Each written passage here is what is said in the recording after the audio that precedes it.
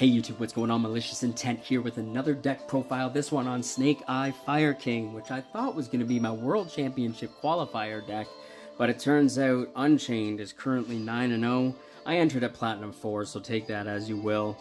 Let's get right on to this deck profile. We got one copy of Snake Eye Ash, one copy of Snake Eye Oak, one copy of Fire King Ponix, two copies of Snake Eyes Poplar, three copies of Maxi, 3 copies of Ash Blossom, 1 copy of Fire King Arvada, 3 copies of Diabellstar the Black Witch. We've got 1 copy of Snake Eye Flamebirds Dragon, 1 copy of Sacred Fire King Garunix, 3 copies of Fire King Kirin, 3 copies of Nibiru. You know what?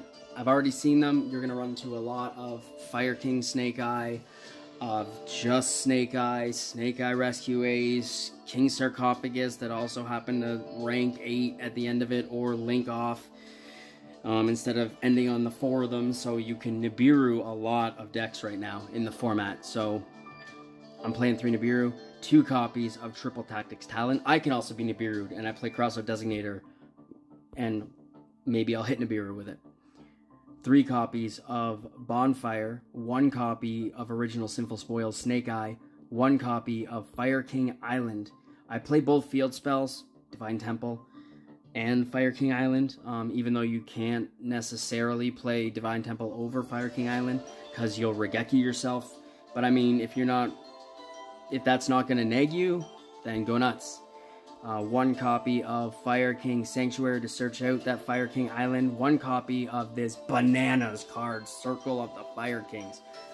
My favorite card in this deck right now.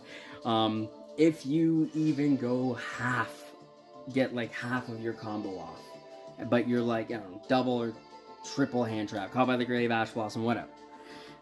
This thing's still got 5 to 7 targets. And if you full combo, this thing's got like 7 to 10 targets. And this thing triggers Fire King monsters effects. It's great. 2 copies of Called by the Grave. 1 copy, as I said, of Crossout Designator.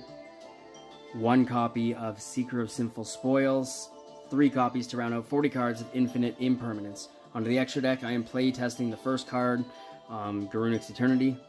1 copy of Link Karibo. 1 copy of Nightmare Phoenix. A single copy of Sunlight Wolf. 1 copy Heat of the Fire Charmer, 1 copy IP Masquerena, 1 copy, I can't think of anything better, Dark the Dark Charmer, 1 copy of SP Little Knight, 1 copy of Selene, 1 copy of Heat Soul, 1 copy of Promethean Princess, 1 copy of Ambler Whale. I'm not convinced on Ambler Whale because I also play Salamangreat Raging Phoenix, and when I go full combo, I'd rather go into Raging Phoenix for the sustainability. Going to grind games, things of that nature. But Ambler Whale for now is in the extra deck, alongside Appaloosa, and finally to round out 15 Zealantis. Thanks for stopping by, guys and gals. Like if you liked this video, subscribe if you really liked it, tell your Yu-Gi-Oh friends that this deck is maybe not the top in the meta, maybe not #1 deck, but it is top 3 for sure. You should all be playing it during the World Championship qualifier. I know I'm going to run into a ton of them. Thanks for watching.